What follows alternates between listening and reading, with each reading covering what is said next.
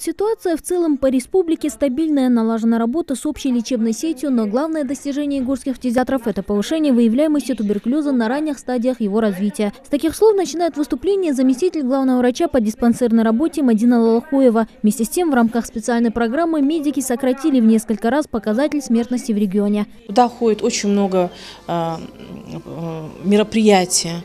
Это и улучшение флюорообследования населения, это и улучшение и проведение достижения до определенных цифр туберкулинной диагностики, проведение диаскин-теста, то есть обследование детского населения. Благодаря сложной работе всех служб врачам-фтизиатрам удалось в прошлом году спасти жизнь 5 тяжело больным. Даже самые запущенные формы туберкулеза уже не страшны медикам. Ведь на базе реорганизованного республиканского центра фтизиопульмонологии уже успешно проводятся тороскопические операции. Всего с момента открытия отделения торакальной хирургии здесь провели около 160 оперативных вмешательств, 127 из которых больным туберкулезом, 25 неспецифическим и 9 пациентам с опухолью в грудной полости.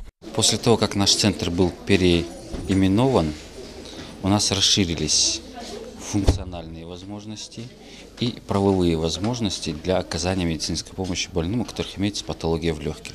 Доклады выступающих с интересом слушают министр здравоохранения и советник главы Ингушетии. После нескольких дополнительных вопросов Зураб Маршан определил цели и наметил задачи на будущее, стоящие перед ингушскими фтизиатрами. Медикам, по его словам, необходимо больше внимания уделять выездам в города и районы республики не только в рамках диспансеризации, но и в профилактических целях.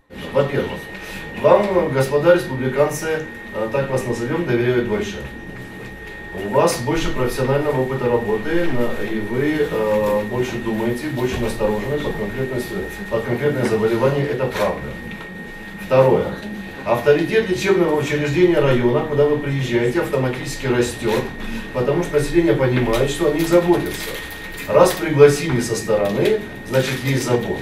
Руководитель Минздрава республики в свою очередь отметила, что наращивание туберкулезной службы, дополнительное оснащение центра диагностическим оборудованием и реактивами, а также подготовка квалифицированных кадров в совокупности дало положительные результаты в самые кратчайшие сроки. Показатель смертности от туберкулеза в республике один из самых низких в стране. Если вовремя проведено обследование, если вовремя поставлен диагноз, если диагностировано заболевание, то его 100% можно излечить. И на сегодняшний день есть те методики обследования, есть методики лечения, которые позволяют это делать. И надо сказать, что весь арсенал, необходимый в этой службе для работы с пациентами в республике Ингушетии есть. На конференции также рассказали о запущенных формах этого заболевания, в частности, среди детского населения. В рамках Дня борьбы с туберкулезом Зураб Маршан и Мария Арабханова поздравили отличившихся сотрудников Центра фтизиопульмонологии.